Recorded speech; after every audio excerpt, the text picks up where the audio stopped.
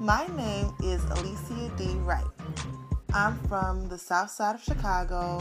Wild hunters all day. Don't judge.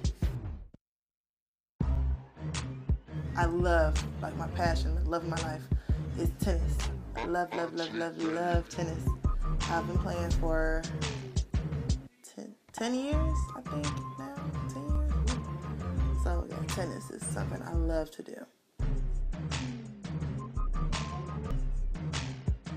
I started playing in a league, in like tournaments and leagues. Actually, this is my first year playing a winter league, a fall league for Evergreen Park District.